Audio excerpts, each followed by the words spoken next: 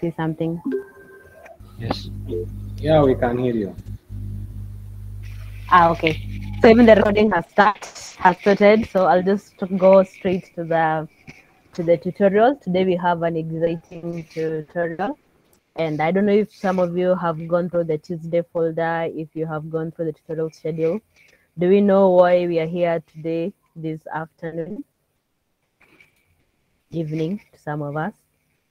Do we know why we're having this tutorial? What is it we expect to learn from this tutorial? You can just raise your hands or maybe communicate on the chats. Okay, so whenever there's silence, we tend to assume that you don't know anyone, so all 60 of us.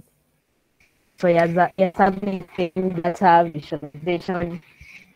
I don't know, is your subnet the only one who has gone through the document? Okay. So silence was just introduced to learn about EDA in libraries. Yes, just yes, you have something to say. Just yes. Yeah. Hey, good morning. Yes. Morning. What I wanted to say is that we are expecting to learn explanatory data. We are expecting to learn how to analyze the data using the Python libraries. Okay, so somewhere close, but not exactly. So to just summarize, what we'll be doing mainly is going through a few Python libraries that we'll be using a lot in from week 0 all the way to week 12. And in addition to that, we'll also do something called exploratory data analysis. So unlike the analysis that you expect, when we say exploratory data analysis, just from the word exploratory, it's just to understand our data. So I'll do the Python libraries and maybe just to ask, has anyone here maybe interacted with Python libraries? Do we know what Python libraries are? Why do we need them? Anyone?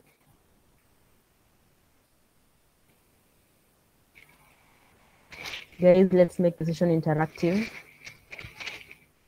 Do we know what Python libraries are and why we need them? Yes, just yes again.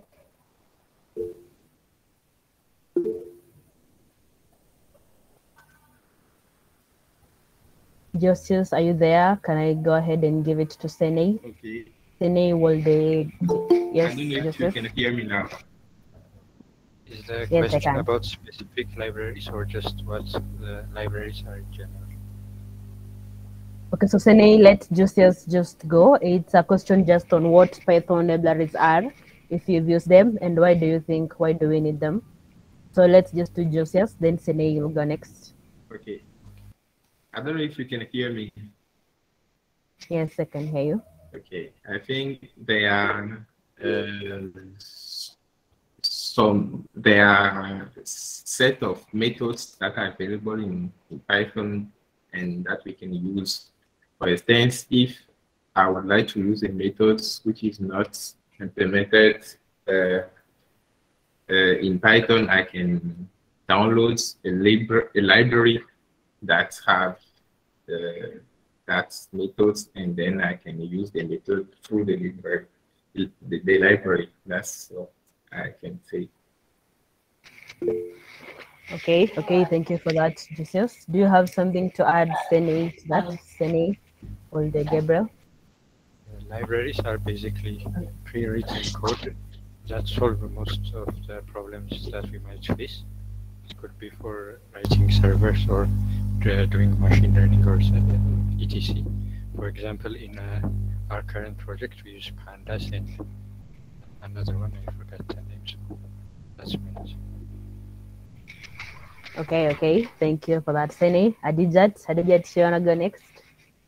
Yeah, it's I'm going to go with Haoho Hamsuf. I hope I pronounced that well. So they are pre-written codes, right? But they are a form of abstraction when we abstract some heavy work to some sort of functions so that we just pull them and use them, pull them and use them. It works just like every other library in programming. Okay, okay. Thank you for that, Adijat. Maurice, you want to wrap up before I continue? Yeah. Thank you. Can you hear me? Yes, I can hear you. Okay. For me, library is a kind of, let's say, a code that's already designed in a in form of a package that you can call in your Python environment to do a kind of analysis, like you can use a pandas to look at the data frame to do some statistical basic analysis. You can use a matplotlib for plotting the chart to look at your data, how it behaves.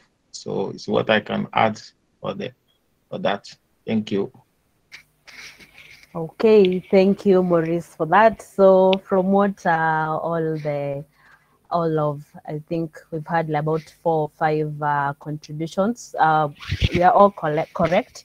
And something I would like to emphasize is that when we are working with code, there's always that option of starting everything from scratch. And you want to deal with data frames, and you can start everything from scratch, not using anything. But libraries come in to help because it's something already predefined, a code that somebody else contributed before, and it's as Adijat said, it helps with that form of abstraction. If they've done it, you can use it to do something else and then build up on it. So they're there to just some work is just repetitive, and in object-oriented programming, we don't do a lot of repetitive work. So if there's a library that can do that for you, we just tend to use that library, build on from there, and continue with your code. So with that said, I hope we've all understood why we need Python libraries. I'll go through 3 main libraries. You'll find that each library was developed for something specific, like I think it was Sene who talked about pandas, and this library specifically is used to interact with data frames. Just how do you communicate with the data frames? How do you read it? Maybe saving just something to. So basically, pandas is all about data frame. We also have, and we'll be looking at pandas and just a little bit about pandas. We also have, I think there was someone, I don't remember the name, who said about visualizations.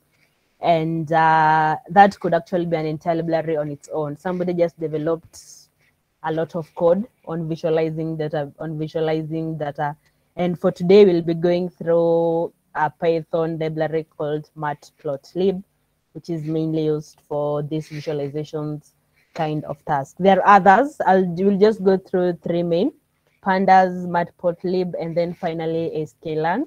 Something very important actually when you're doing machine learning and just a lot of modeling. So these 3 are not the only Python libraries we have in Python, but we'll just go through these 3 because they are main, and we'll be using them a lot. So directly to the tutorial. If you have any question, you can just raise your hand. If I don't see your hand because I'm maneuvering from pages, you can just cut me off kindly and go ahead and ask your question. Okay, so to start with the Python libraries, as I've said, we'll be going through pandas, matplotlib, and sklearn. We'll touch a little bit on the others, but I just want us to focus on these 3 libraries. And is that a question? Oh, okay, sorry. And so up to now, I think what we keep emphasizing is if you're doing anything modeling, if you're doing anything to do with machine learning, data is important.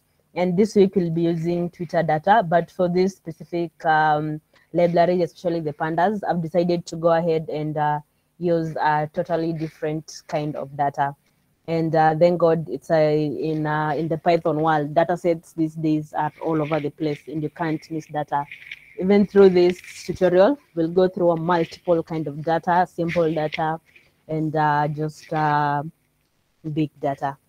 So for this example, we don't need to see how I took the data, but this is basically just, sorry, don't run.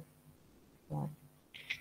Okay, so this is basically just like movie rating data. I got this from IMDb, and I just wanted to see how we can understand data using pandas specifically. So that's why I have this example data. This is a movie ratings, movie reviews kind of data. So this is not important for our tutorial today, but that's the kind of data that we'll be using. So when we say libraries, and we've just said that these are things already predefined by others. If you want to use it in your code, there's this thing we call imports. And if you want to use pandas all the time, you have to import pandas. If you want to use maybe the matplotlib, as we'll see later, you'll have to import matplotlib because you need all that code, the abstracted code, to come to your environment. Then you can use it within your environment. That's why we do imports. From the fixing bugs we give you, you'll find that maybe, because I've seen someone ask, why do I get this error? And most of the time it's maybe a module import error, or like, for example, this PD, maybe you're using it in your code, but it's not yet imported. So that is why we do imports. It's somebody else's code abstracted somewhere, and you just need to bring it to your environment so that you can make use of it. So that's why we have this section on imports. I've imported a lot of libraries. We'll see most of them, not all of them. We'll just look at most of them during this tutorial. So I hope you understand what and why we do imports for our code. So straight on to pandas, and as I had said, pandas they help us a lot with data processing. And just how do you query that data? How maybe do you analyze that data? When it comes to understanding data, it comes maybe understanding is the structure, the information in that data, what we call the metadata, just additional things that don't come with the data as you see it. So pandas will help us to visualize this. So again, if you wanna go through with me, this specific notebook is in the week 0 folder. So if you feel like you wanna go through it, it's in the week 0 folder. Okay, sorry, it's the week 0 folder. Week 0 on Tuesday, sorry, Tuesday. Yeah, so this Python libraries is the notebook that I am going through at the moment. If you want to follow through, you can just use that one. So to look at pandas and some of the power it can have, I won't look at everything in pandas. There's a lot to pandas, but just a little bit that we may need. I've for this specific how to use pandas, I've created a function. I hope we all know what functions are. That is programming, in just like any language, a function, they mean the same thing. So you'll find that in this function, anywhere I use maybe PD, if you find, for example, where do I have a PD? Okay, like here, for example, I was returning a data frame. And since I was returning a data frame from this function, I've said if you want to interact with data frames, the best library to use is the pandas, and that's why we have here. So what I'm just doing here, this is a little bit small, you don't have to know everything going on here, but the data that I downloaded from IMDb, the movie reviews, I'm just taking that data. Most of the time, it comes in an unorganized way, and so what I'm just doing here is from that data that I have mined from a specific site, I just take it through a number of processes, maybe just to get that files, appending files to make them in a sort of understandable way, a data frame way, going into specific files to get this and that data. And then in the end, what we want is this pandas data frame, one with just text and label. Why am I going for text and label? Of course, the data has a lot of information, but I was going for text and label because if we are doing a modeling kind of project, for those who have done machine learning, you know that these are the main important things in a labeled kind of data. And let's call it in a labeled data. So we have our X features, which I'm using as text, and then we have our label. So for this specific data, this was a kind of like literature data we have, and we were trying. This data was giving the sentiment going on. Like, is it a positive kind of review or is it a negative kind of review? So our labels are in just two formats, 0 and 1. And what you'll notice I've done with pandas again, since here I've said that my output is pandas data frame, anything else I do to this output is functionality given to us by pandas. So for example, after creating this data frame, you'll notice that I am saving it to CSV. This to CSV is a method. I think Josias had mentioned things about methods. This is a method that is given to us by pandas. So luckily I'm using Google Colab. I don't know if most of you are aware of this platform. And when I click this parameter given to us by pandas, I can see who developed, when they developed this module, what kind of definition did they give to this module. And so when I click this, whatever you're seeing here is just the definition of this specific method that somebody did in pandas. We don't need to know this. Maybe just something, sometimes you call to CSV, and like you see here, we've called index. And the fact that you're calling here index is because whoever did the definition of this method, let me just see, there's something, they did an argument called index. So I can't see it here, but there should be an argument called here. Yes, I don't know if you can see, guys, but there's an argument here called index. So if you've interacted with functions, you know when you're calling a function, you can call a specific argument and give it a parameter. Like this index here, it can take two values. It can take a bool, which is either true or false. So it has been given true, meaning if you don't exclusively say false, it will just take true. So I'm explaining functions, and I just hope that you guys know how functions work. Something else we did here to CSV, and we also did here read CSV. This is another function that comes with the pandas library.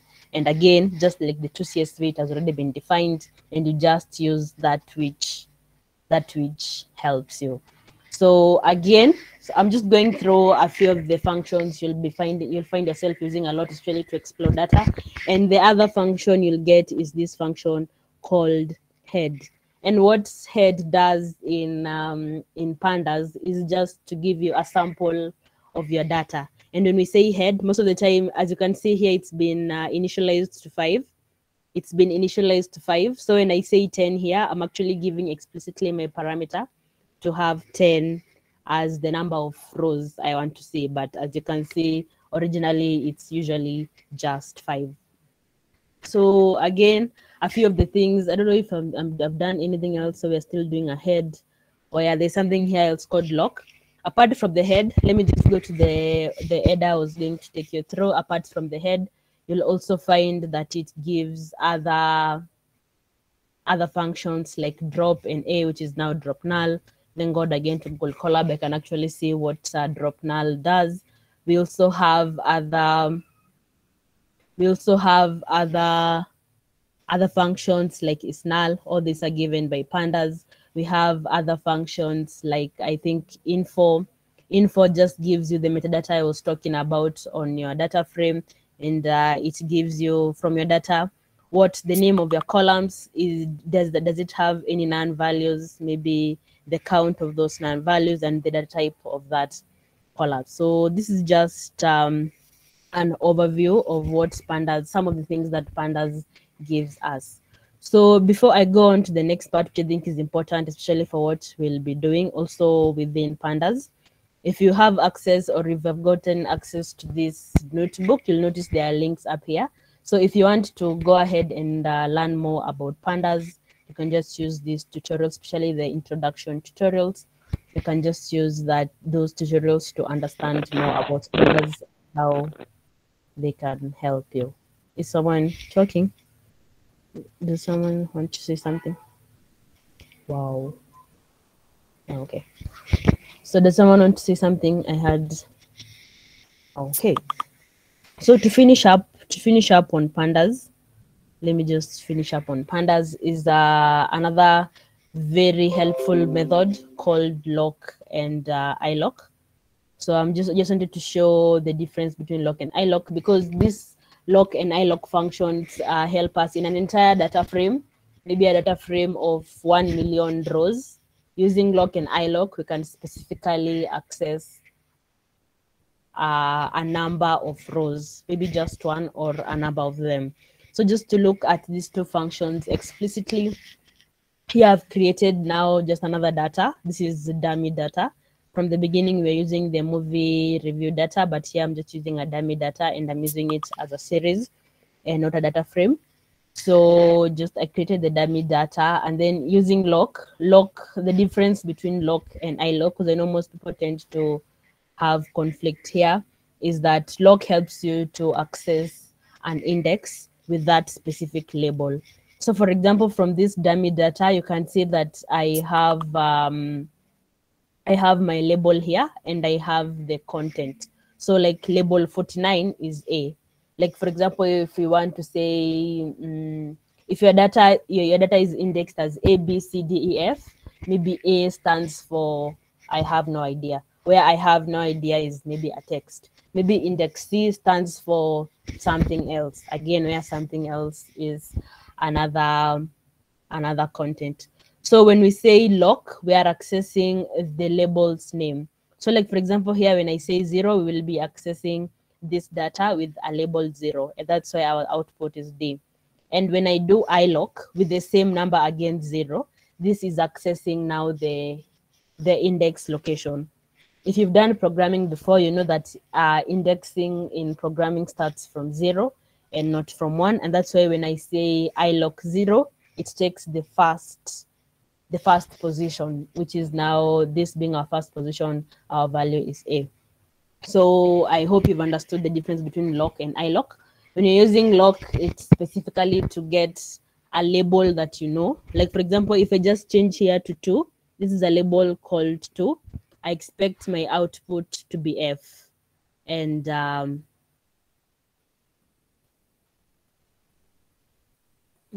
just a minute, I don't know why it's taking so long.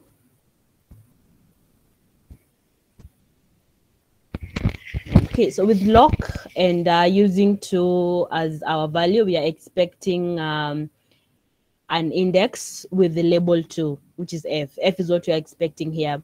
But if I come here and say again ilock and give it 2, we'll be taking the third position, which again, since it's 2, we've started from 0, 1, 2. Again, basic programming. So for this second value, we'll be expecting C.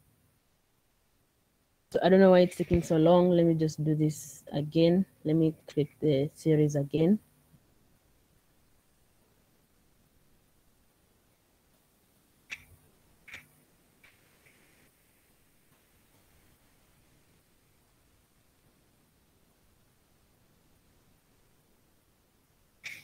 Okay, so sorry about that. I think there's a delay. I don't know from where. I see like I have enough RAM, I have enough disk. So I don't know why it's taking so long, but trust me guys, that's what it means.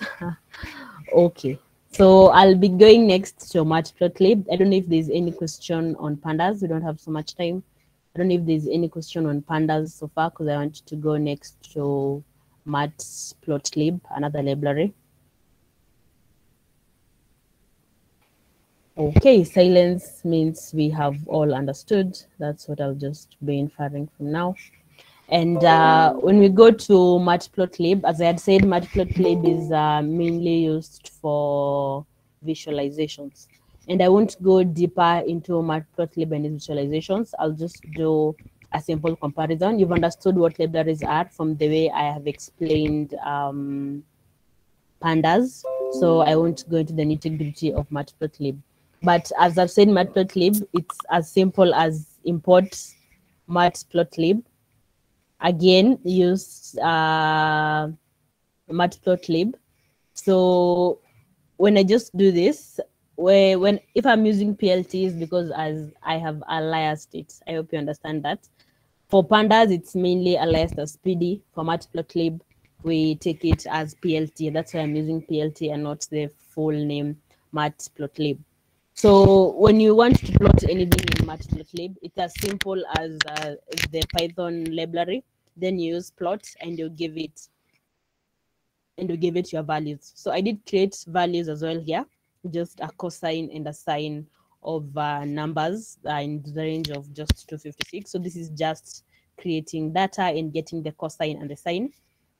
And just to plot, for example, just using matplotlib the library and using the word plot, immediately you get a plot. And this is displayed by plt.show. Again, just take note of the methods. Show is a method. So again, it's as simple as that, but matplotlib can get really detailed and into getting something specific that you want. So when I just did show, it gives us its baseline, the colors it chose, the grade it chose, everything that you see here is matplotlib that has just been predefined. But we can go ahead and maybe change a few things. Maybe what's the size of our figure? Maybe these lines that you're seeing here, what is the width? Maybe the colors. You can see here the colors we have blue and orange. So matplotlib allows to change colors. The style, apart from a line, we also have other things. We have 3D figures. We have bar graphs. We have pie charts. All kind of charts you learned in school. Matplotlib can give you that. You can change the axis, so many things. So just to summarize it all, from these 3 lines of code and this output, we can change that and have an entire line of code that is basically specific to what we want. And here, if you go through this code, you just notice a few things. I am changing the figure size to 85. I am using subplots. Again, I'm changing the spines, these lines that we are using here. I'm changing them, giving them different colors, setting the positions of ticks. So many things are going. I've done them in one code so that you can just understand how big matplotlib can actually expand. We can set the line width of our lines. We can set the style, maybe use dash, full, what. We can give it a label. We can get X-ticks, so many things. If you want to understand just how far matplotlib can go, this code is just simple. And from our simple line graph that we saw here, we can do all that and shift from that all the way to this kind of output. So this is a better looking graph. Of course, if you're doing mathematics and you wanted to show this kind of outputs, this looks much better. And matplotlib has the power to get you to this by just understanding, again, the different methods already predefined. And you can see here, we changed the color, we changed the width, we've added a different kind of line here. We've done labels, this thing, they're labels. You can see the ticks have been named differently. There's another legend here and so many things. We even have a function for save the figure. So this figure, I've actually already saved it. So I hope, again, because I won't go deeper into matplotlib, there's so much to matplotlib. If you want to understand matplotlib in details, again, there's another tutorial that has been added here. And this tutorial is very detailed into what you can use with matplotlib, how. So if you just think I want to do a visualization, go to this tutorial and just their readme is very detailed. Everything you want to learn about matplotlib, this can give you. And I was saying the different types of figures you can get. It also lists here what figures you can get and how you can get to that. So just to scroll through, you see we have a regular plot, which is basically a line plot. We have scatter plots, we have bar plots, we have contour plots, we have so many things. Other things I've not even interacted with myself, but matplotlib is basically massive, and any visualization you want, you can use with matplotlib. So in addition to this library, I've included here Seaborn, which again can also be used for visualization. So whatever you're thinking about, if it is not in matplotlib, consider looking at Seaborn. So up to there, any questions on those 2 libraries, matplotlib and pandas? Again, are we still together? Am I talking alone? Are you guys still there? Any confirmation? Just someone to say anything or type anything? Yes, Prince. Okay, Prince, thank you for just confirming. Oh, and Radiate. Thank you. So finally, our last Python library that I want us to go through is sklearn. And sklearn will mainly be used, you'll use sklearn for most things machine learning. Instead of starting from the beginning in machine learning and modeling, we go through specific steps that are just repetitive. You'll find that maybe you get the data, and these days this is an entire career on its own called data engineering. You get the data, you understand the data, exploratory data analysis, maybe you visualize a little bit, again that is still under data.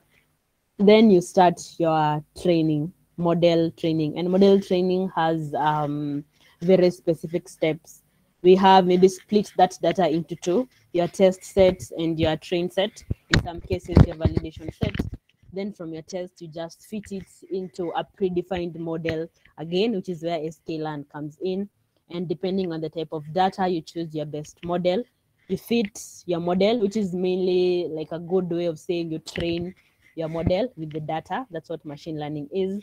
And then maybe you do some form of prediction.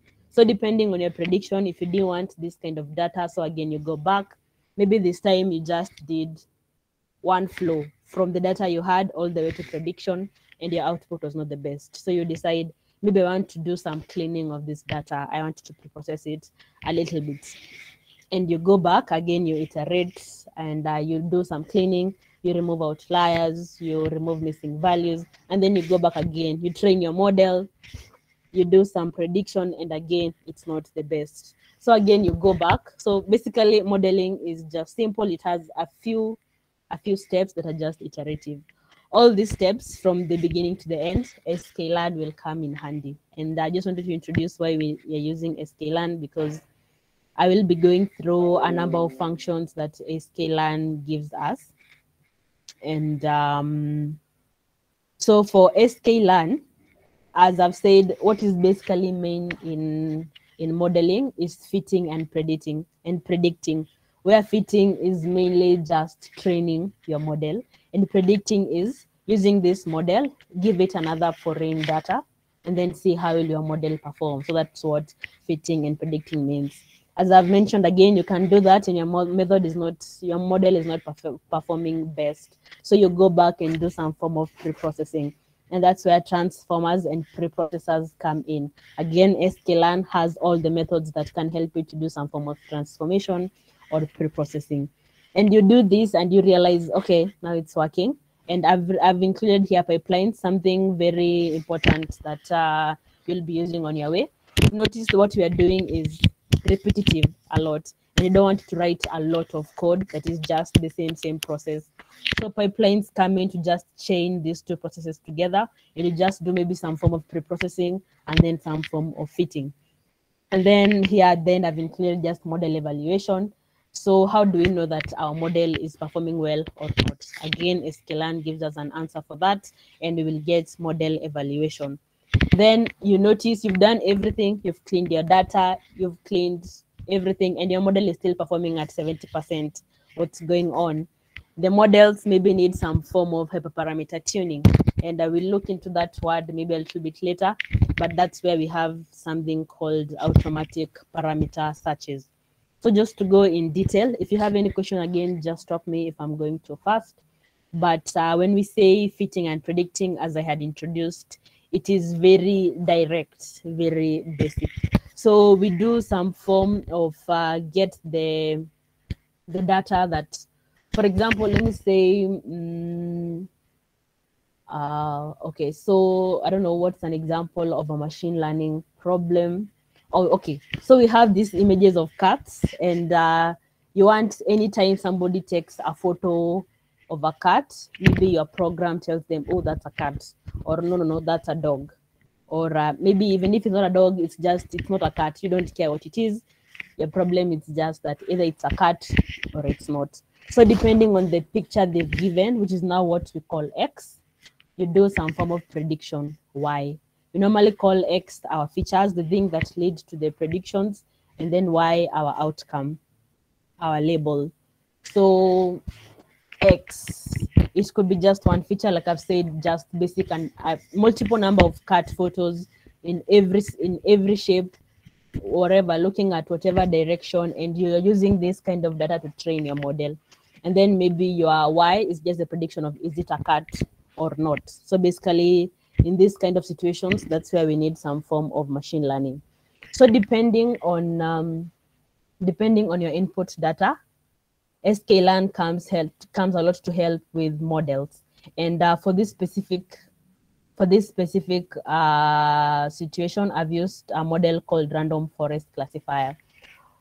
Okay, so let me just go back to where I imported everything sklearn and go through a few of the models you might be interacting with. And everything sklearn. So in sklearn, it gives you all the models depending on your kind of data. So you'll find like most of the time we have these classifiers. You can see here I have random forest classifier and regressor. And classifiers mainly come when your data is categorical, like maybe it's a cat or not, just something very direct. It's just maybe two outcomes. It's either 0 or 1. It cannot be anything else, or is a cat or not. So most of the time you'll find yourself using classification models. Again, when you talk about regression problems, you might find yourself, your outcome can range between 0 and 1 million. That's a very diverse number of labels. And so when you're attacking this kind of problem, you'll find yourself using a lot more regression tasks and a lot more regression models. So again, I did import from sklearn, and you can see we have these two form of models imported. So sklearn has many models. We have here the random forest I've imported. We also have the linear regression models, one of our very simplest model. We have a logistic regression model. We have an SGD classifier. There are so many. I think we also have like decision trees. We have so many models that sklearn have. And the one that you import will mainly be based on the kind of data you have and the kind of problem you're trying to tackle. So that's just for models. And when you're doing a basic importation of an sklearn model and you want to use it, it's usually as simple as just call that model and maybe set a few parameters. But in most of the time, you don't need to set any parameter. There are those parameters that have already been predefined. And when you call maybe just a random forest classifier, you're just calling it with all its predefined parameters. So most of the time, you don't need to set. So again, you've seen there are you can see n estimators here, maybe criterion, maximum depth. All these are parameters that can help you to make your model better. But when you just say random classifier, you'll take them as they are with 100 estimators, maybe with random states being none, maybe with I don't know, class weight being none. So you're just taking it with its predefined parameters. And again, what I just said, you train your model, you fit where you give it your all the pictures, the input of your cat, and whether it's a cat or not. So you train your model, and then after training your model, you simply do a prediction, and the prediction gives you an output. So in our case, we had 0 or 1, and it gives you an output depending on your inputs. So yeah, so I don't know if up to there we've understood, because it should get a little bit more detailed. Up to there, are we together? Just any confirmation that we are together up to that, because it's about to get deep again. So just anyone to confirm if we are still together. Okay, Sene, thank you for the confirmation. Okay.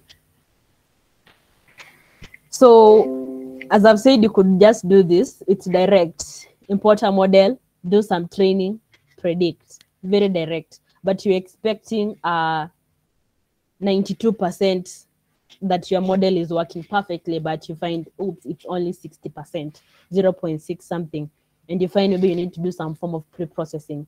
You might find maybe your data is prices, and your price is ranging from maybe a pencil sold at 10, whatever, rand, shilling, dollar, to maybe an electronic sold at $100,000 shilling rand, wherever you are.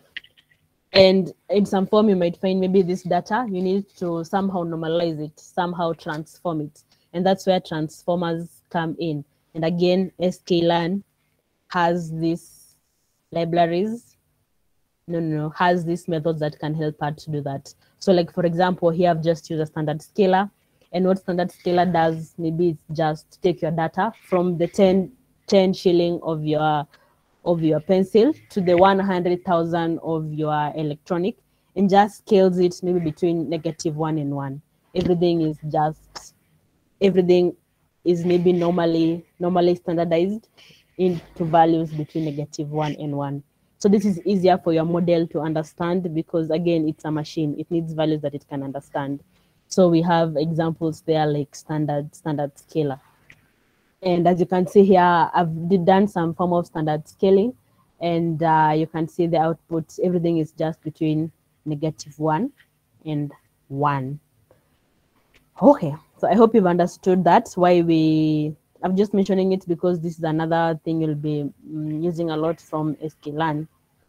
Something else we'll be using a lot from sklearn is pipelines. And what pipelines are, you might find that most of the time you are doing some form of scaling, and then after scaling, you do some form of training, and then some form of prediction. So the steps are very similar. You don't have to do them every time, have a lot of code. We have standard scalar here, we have prediction here. So pipelines, again, sklearn gives us this thing called pipelines, and you just import this method called make pipeline, and you give it all the steps you want. So in this case, I'm just giving it a standard scalar and a logistic regression, another model. I hope you are following. So in what it means is anytime I call this pipeline, my data will be going through some form of standard scaling and then being fitted into a logistic regression model, trained, and then I will get some form of prediction afterwards. So this can be so many things. You could maybe want your code to maybe you are dealing with categorical data and also dealing with the numerical data. And maybe you first want your categorical data to be numerical, so you do some form of one-hot encoding. Maybe you want, then after one-hot encoding, you do standard scaling. After standard scaling, min-max scaling.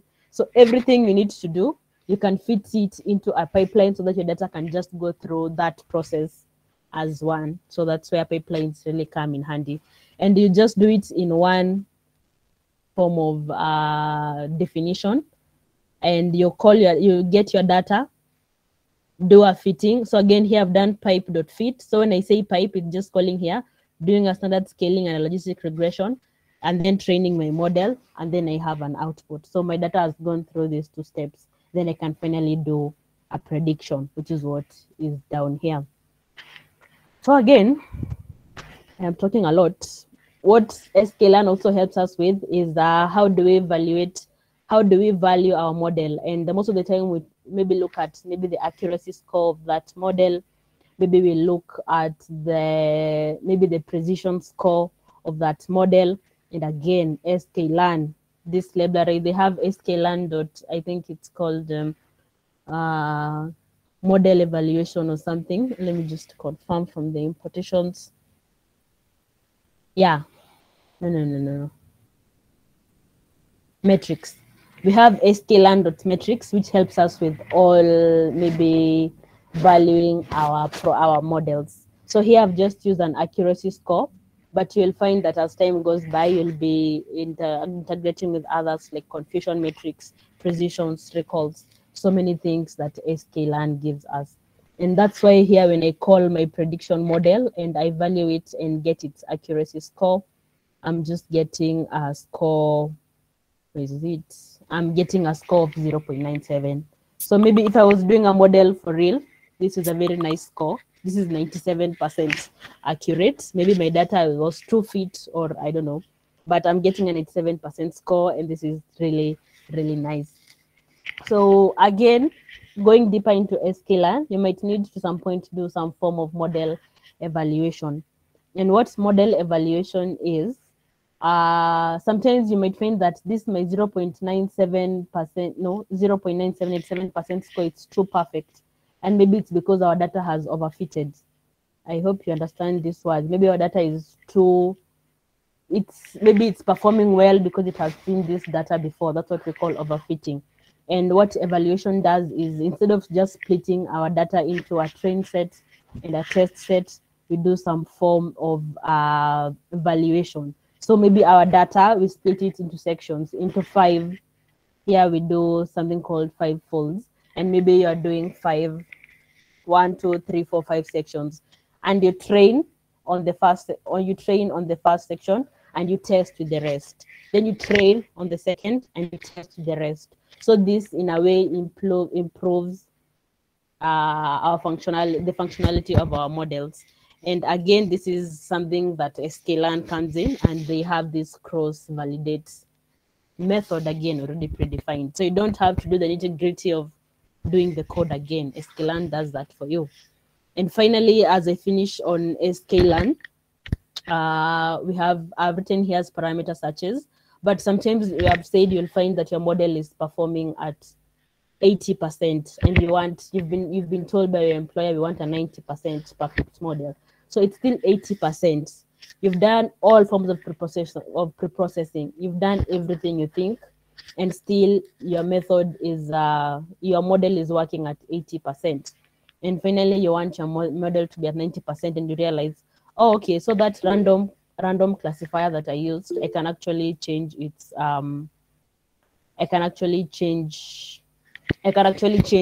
parameters. I had mentioned parameters like maybe estimators, the maximum depth, and that's where parameter searches come.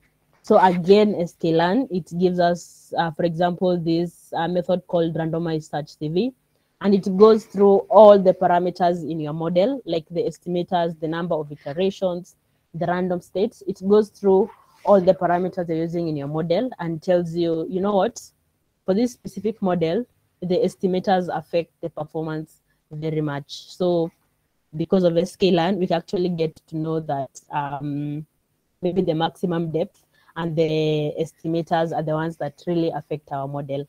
And because of that, we can now tune our model, hyperparameter tuning, as I mentioned, and maybe you tweak this maximum depth, maybe you give it 10, this estimators, you give it maybe 7. Then you run the model again and see, does it perform better?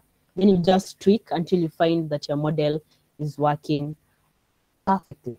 Okay, so Prince, I see you had a question. Just Prince. Hi. Yeah, my question was that is there a difference between train test splits and then cross validation? Yes. So I forgot to mention train test splits. Thanks, Prince, which is another method given to us by sklearn. And in some areas, you might find that you are given 2 data sets. Like, for example, if you're competing in a competition, maybe with Kaggle, they tend to give you a train set and a test set. That is perfect. But you're doing this learning on your own and you only have 1 data set, yet you want to do some form of training, you want to do some form of testing. sklearn can help you with that. They have this method called train test split, as Prince has mentioned. And you just say train test split. Maybe I show you an example of where I've used it. It's here, and you say I want an X train, which is now our features that we'll use to train. We want the features that we will use for testing. We'll want our labels again that we will use for training, and the labels that we'll use to compare how our model will perform. So you just, this is what I want. You would say train test split and give it your data in form of X and Y. And voila, I mean, sklearn does that for you. Now you have 4 data sets from just one thing. You have everything train, test, and split. So to answer Prince, what train, test, split does, it just splits your data into two sections, a train set and a test set, just 2. But when we go to cross-validate is mainly focused on validation of your data. If we are using maybe 20% of your data to train, the other 80% will be used Like, okay, let me say when you use cross-validate is, I know maybe Prince, but you know, when you do a train test kind of split, it's mainly done as 80% and 20%. So we use 80% to train our model and 20% we reserve to test our model later. So this 80% is further split into other small sections. But if we do split them a lot, we'll have smaller data and it might not be helpful. So this 80% that we use for training, this is where cross-validation comes. And we can say this 80% will split into 5 folds. Again, this is a common, it's set to 5. The cross-validate takes a split of just 5 folds. I think we'll just see somewhere. It's usually a split of 5 folds. So if you don't change it, it will just split your 80% into 5. And use the first section to train, use the rest to test. Use the second section to train, and the rest to test. So it's kind of trying to optimize your model to learn more while doing it in small sections. When train test split just does the train on the side, maybe an 80% split, and a test split 20%. I don't know if that's clear, Prince. Yes, please. Yeah, is that to say that the cross-validation would further work on the 80% that is going to be used to further improve your model or something like that? Oh, okay, perfect. Yes. Right, that makes sense. Thank you. Yeah, so you might find some tasks tell you use a 5-fold cross-validation. That means you're training data into 5 more sets. You might find saying just 6 folds. So again, you change those parameters as I have been mentioning. So Theodros is asking if there are libraries that can be used for classification purposes. So I'm assuming you mean a classification problem, Theodros. I'll answer as a classification problem, a modeling problem, Theodros. Just okay, so I'll just go ahead and respond as a classification problem. Okay, good. So if you are following with what I was saying, I said there are different types of problems depending on your data. If your data can only be, if it can only be said as is a cat or not, 0 or 1, very simple, it's a classification problem. If the output varies between 0 and 1 million, the range is too wide. It becomes a regression problem. For example, this week, you're doing some form of understanding NLP. This is natural language. And maybe you might find yourself doing some form of topic modeling, maybe some sentiment analysis. So the kind of your model tends to change depending on the data and the output that you want. So when Theodros is asking if there's a library for these classification problems, in general, sklearn gives you different kind of models. So like I had mentioned, Theodros, when you see my imports up here,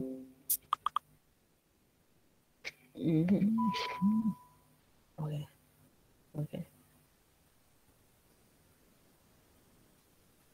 Just, I don't know what's happening.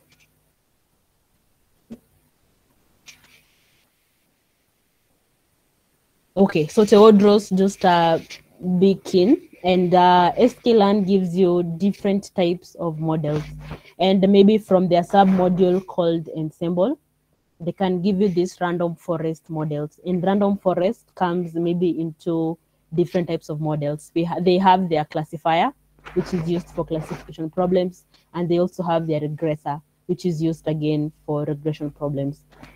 So you might find yourself that if you say I'm having this classification problem and you realize I need a classifier, of course, then you can decide, let me use a random forest classifier, which is a tree-based kind of model. Here we also have linear regression, but I know for sure that there's definitely a linear classifier.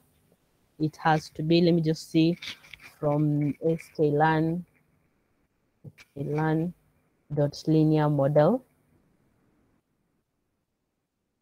import linear classifier. I hope it's there. I'm just hoping it's there, but if it runs, it's there. I forgot this notebook is taking forever to load.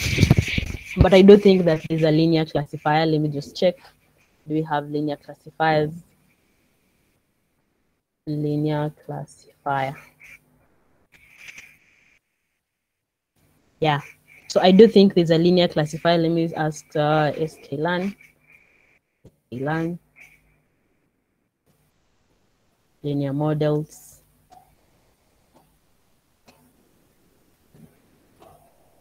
Here we have a regression. Another regression. Okay, so they're not giving me explicitly, but I think there should be a linear classifier. So again, when you're asking about Python library, sklearn gives a variety of models. If it's a classification problem, it will give you a classifier. If it's a regression problem, it will give you a regressor kind of model. You'll also notice that, where is it? You'll also notice that maybe this week you'll be doing some form of topic modeling or sentiment analysis. And again, sklearn gives you like this model called latent, Diri, whatever, allocation. And this is a model that is used specifically for like NLP purposes, like topic modeling. So I want to go deeper into this. There's a session specifically for modeling on type of data that you have this week, topic modeling. And this it will actually go deeper from tomorrow, get to understand modeling in terms of like Twitter data. So I won't mention a lot about this, but again, sklearn gives you all types of models, Theodros. You don't have to worry. If you don't, I think there are other models that are not in sklearn and they are widely used. Like for example, an XGBoost, it's used a lot, and I don't think it's part of sklearn. So you might find that something you see it's used a lot and you wonder what's this. If it's not in sklearn, maybe it has its own form of library that has been defined somewhere else. I hope that's clear to you. Okay, so Gitahoni also has another question and is asking, as we know, there are 3 types of data splitting: train, test, split, train, test, validation, and cross-validation, yes. But I don't get the reason why we use validation part in train, test, validation, and when it is necessary. Okay, so Gitahoni, when we do a train test and validation split,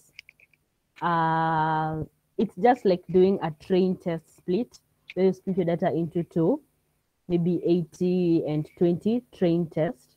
But in some cases, which is why we've said we need cross validation. Instead of using cross validation, you might decide to just split your data into 3, which is the train data set, the test data set, and the validation data set. So you've split your data into 3. So when this is necessary is maybe if you have a lot of data and you have like 1 million rows in your data. So in such kind of data, if you split it into 3, it won't really affect your train set a lot. So maybe you do maybe a 70, 20, 10 kind of split, where 10 is the validation section. So if your data is a lot, you can well go ahead and do a train test validation split. But if you have limited data, if you do 3 times, if you split the data into 3, you might affect the data that needs to be used for training. And that is why actually cross validation comes in. Instead of splitting your data into 3, you still get to do some form of validation without affecting the amount of data you're using to train your data, to train your model. Sorry. Is that clear? Gitahoni.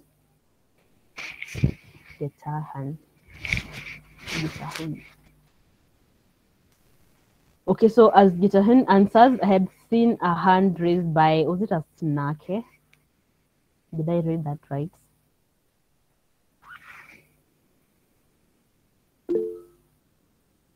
Is it a Snake? Let me see. Yes, a Snake Ayele. You had your hand up. Do you have any question?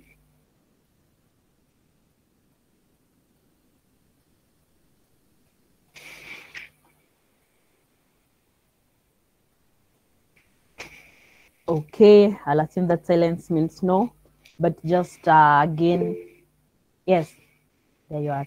Asnake, go ahead if you can hear me.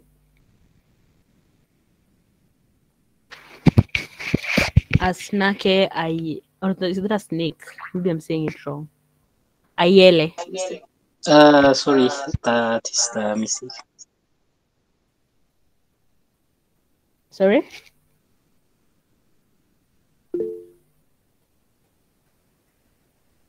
Are you raising your hand by mistake? Sorry, that's the mistake. Oh, okay. Okay. That's Thank you. understandable. Okay, so guys, we've gone into so much details about sklearn and what there is to learn about Python libraries. There's not so much time left. I'll just rush through the others so that we can wrap up in less than three minutes. So you also notice what this tutorial was to entail is modeling and deployment. I've gone into details about modeling. I hope by now you understand. And for this week, the type of modeling we'll be using is topic modeling. And topic modeling is just understanding maybe, for example, this week our topic is mainly on the China, Taiwan, and USA communications that are going on. And so when we have this data from Twitter and we want to understand what is going on, you'll find that that's when we do a form of kind of topic modeling, where we discover the topics from those tweets. When we say sentiment analysis, which is another form of modeling, this is just understanding what is the general feeling, what's the general feeling of these tweets. And this is defined maybe by the words people say. Is it a positive feeling? Is it a negative feeling? And that's where most of you guys are seeing like the polarity and subjectivity. Should I say variables? No, it's not variables, but let me use variables. The polarity and subjectivity is just to understand what is the sentiment in these tweets. So I've just mentioned this, but tomorrow we'll go into details about how we can do a topic model and how we can do a sentiment analysis. The other thing I just wanted to mention a little bit is on deployment. And in every machine learning kind of problem or modeling problem, our idea or our goal is to get our data to this client, this employer.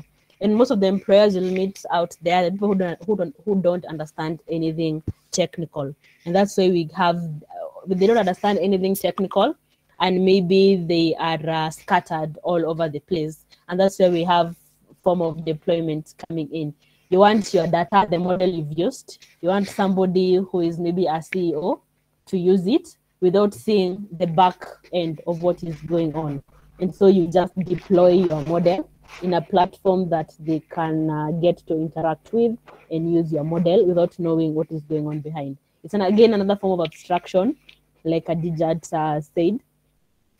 As we are using Python, pandas, sklearn, matplotlib. So these people in business get to use your code, your model, your program to run something. And in form of deployments, you'll find yourself interacting with applications like Flask and Streamlit, Heroku, some cases. And again, I want to go into the nitty-gritty of this because we will cover a form of deployment on Friday. We'll go deep into Streamlit because we'll be using this again a lot during our 12-week program. Okay, so that wraps up the Python libraries. And again, I've not gone through EDA. I clearly didn't time myself. But what EDA is, as I had introduced, is just exploring your data, understanding your data. Is there something missing from your data? Is there something that does not make sense? Maybe if it's numbers and you see that most of your numbers are between 0 and 10, and then suddenly there's a number that is 1 million. Definitely, maybe somebody did a human error, and that should just not exist in your data because it will make your model not work nicely. So that's what exploratory data analysis means. And to do this, we can explore the statistics, again, given by libraries like pandas, NumPy, and yeah, we can explore the statistics or we can explore them visually. And then visually now is where the matplotlib comes in. So this notebook has also been provided for you. I'm really sorry there's an error somewhere here. I wasn't able to solve it early. There's an error somewhere here. And this notebook is shared with you. You can just understand how explorated data analysis is done, which is again, like if there are any nulls, you just maybe, I was doing here maybe a way of understanding if there is any null. Pandas help us to know if there is any nulls. And you can see I have maybe 179 17,000 columns which have null values. So if the data is a lot, you might find that maybe a way to impute, maybe give it whatever is occurring the most. But if the data will not affect your data set, maybe you can just decide drop them. And pandas gives you a way to just drop those null values. Again, you might find yourself using this library. It's not, I've not introduced it explicitly, but this library called regex, and it also has other functions that can help you understand your data. It's imported as a array. This is a regex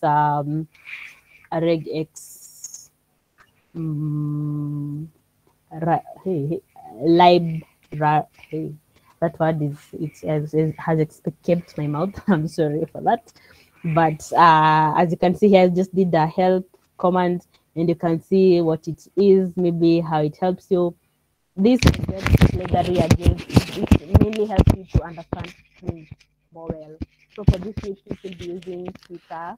You may find yourself using a lot more of these three libraries.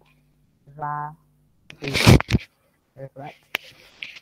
Okay, so another way you can understand data, I've said, is using visualizations. And when in Matplotlib can help you with direct visualizations, like here we have a bar graph, and it's directly as just plots, and the kind that you want is a bar graph. If you want maybe a scatter plot, you can just do plot kind scatter, or maybe if you're doing a pie chart, it's just kind pie chart. Again, Matplotlib, as I said, can give you all these forms of visualizations to understand your data. So something else we do in kind of like Twitter data, and Didier did mention this yesterday in his tutorial, was doing the word clouds, just to see how are the words spread within your tweets, within your data. And we also have here a code that helps us to do this form of word cloud, just to understand what's word is being talked about a lot. So this is also another form of exploring your data, just understanding what your data is about. Yeah. So up to there, I think that summarizes what exploratory data analysis is about. I'm sorry I couldn't go into details. I wanted us to understand the Python libraries because we'll be using them mostly. But you can go through this notebook. It's been shared. Somebody asked if you can play around with these notebooks. Yes, you can play around with these notebooks. Maybe not directly from this folder, because this folder is being used by someone else. Just get the notebook to your local environment, and you can run this using Jupyter Notebook. It works perfectly. You can run it maybe with VS Code, any IDE you're using. For me, I chose to use Google Colab, but you can use any IDE. Play around with it. Do change this, change that. Even for those who are working with data this week, you might find a few things here that will actually help you to fix your bugs. So you can just go through and just play around with these notebooks. Okay, so just to wrap up, there's an assignment here, and it says for practice. So I saw some people saying doing an assignment from Monday, from Tuesday. These assignments that are included in the notebooks, they are just to help, so that after you've gone through the notebook, to get to gauge yourself, did I understand this topic well? So none of these are for submission. It's just to help you understand what is going on in that notebook. I hope that's clear. And up to that, I'd say I am done. If you have any questions, you can ask now. Then we can just end in a few. Did you understand what the libraries are about? Maybe if I can just ask a question before your questions come in, maybe I can ask the questions. Do you understand what pandas are about? What Matplotlib are about, and sklearn? I talked about a lot about modeling. Can maybe someone just give me a summary of the modeling process before we end? Yes, that is. There's another hand. People are raising hands and lowering them. You know, I'm a quick reader. Before Prince goes ahead, I did see that name. It was Mess. Let me find you. We're going to talk next. So let me see. Was it Messeret? I think that's the name that's. Okay. Can you hear me? Yes. Can you hear me? There is independent challenge on our Google Docs. We are expected to do it alone, or we gonna merge it with our daily challenge. So which challenge are you talking about? In which document? Someone posted on our Slack, bashing like that. You are expected to submit your daily independence challenge. Independence challenge. I don't know. I couldn't identify the doc slide right now, but there is some independence challenge on our Google Doc. So we gonna submit it alone, or we merge it with our daily assignment in case. It is on some documents Okay, right now. I think I've understood what you mean, Meseret. And maybe if you can just mute, there's a lot of noise from your end. Okay. Okay, so I think what you mean is from the schedule, it says independent work or independent, just working on your work independently. And what this means is after this session, there is no other scheduled session. You can use this time up to submission time to just work on the week's challenge. It's not a new challenge. It's not a new assignment. It's just that the week's challenge, you can use this time to work on it. Then you do your submission by 8 p.m. UTC. I hope that's clear. Okay, I got it. Yeah. So if the submission link has not been added in G class, it is not a required submission. It's for your own just exploration. So the required submissions are the ones where the link is on G class. If you are maybe confused on what to submit, just go to G class, look at the submissions for that day, and that is exactly what is expected from you, nothing more. Okay, Prince, over to you.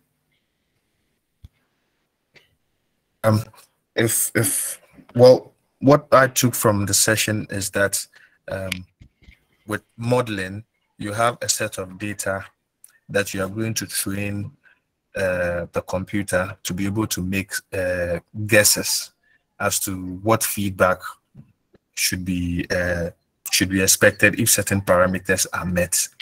So you just from the session, you made us understand that you have to divide your data into segments so that you use part of the data to train the model, and then you test. It's just like you quizzing somebody on a material. You teach the person on linear expression, linear expressions, and then you have tests for them to gauge whether what they have studied, they actually understand what they have studied or not. So it's the same thing with the models. You split your data in such a way that you use some of the data to train the machine, and then you use some of the data as the remaining data to test the machine. And then at the end of the day, you evaluate or you mark the machine to see how the machine has performed. However, in some cases, you realize that the data is the machine is able to mimic the data so well that it gives you positive results, but then at the end of the day you realize that the feedback you're getting from the machine is not as what would be a good word for that, it's not as accurate, yes, as possible. So then you have to go in, like you were explaining with the cross validation, you run another test again whereby it will split the data that you've already fed it for the training. It will split that data into various sizes again and run the test and retrain again to see the output that you will get, the results that you will get from it. And from there you'll be able to gauge whether the model you have is a good model or not. So that's my takeaway from today's lesson. Thanks. Okay, that is a nice summary, Prince, and just the takeaway from all that, everything that is done in that modeling, Python libraries can help. So anything you're doing, Python libraries can help, which is the key takeaway from this session. So without much to add, if there are no other questions, no one else feels like they need to say something, I think we can end there. So maybe I'll just leave the session on for another 2 minutes after 5:25. Sorry, that should be 2:25 UTC, 5 p.m. UTC. Then we can just end the session there. If you have any question, just reach out to me. So sorry I went overboard with the time, but I hope you did take away something from this class. Okay, we're up to there. Nothing from my end. Bye. If you have no questions, you can just leave. If you have any question, you can linger on in another 1 minute or so. Bye, guys. Happy to be.